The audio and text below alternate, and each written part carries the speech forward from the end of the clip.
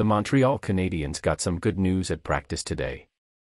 Hello Habs fans, if you don't want to miss any news of the Montreal Canadiens firsthand, subscribe to this channel now, because we are always up to date with everything. As both Joel Edmundson and Denis Gurianov practiced with the team in San Jose. After spending over a month out of action with an injury, veteran Joel Edmundson has returned to practice for the Canadiens. The 29-year-old defense was even seen wearing a red contact jersey, indicating that he could very well be returning to play in the next day or so. It's been a worrying topic for the Canadiens, who had a few interested teams circling around them for Edmundson's availability prior to his injury. Already leave your like, as it is very important that you don't miss the latest news from the Montreal Canadiens.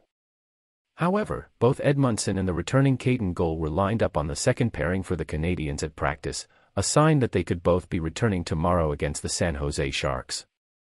Getting into some games before Friday's NHL trade deadline and stringing along some strong performances could go a long way in convincing teams to make a move.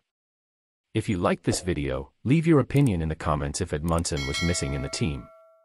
These were the news that I had to bring. See you next time.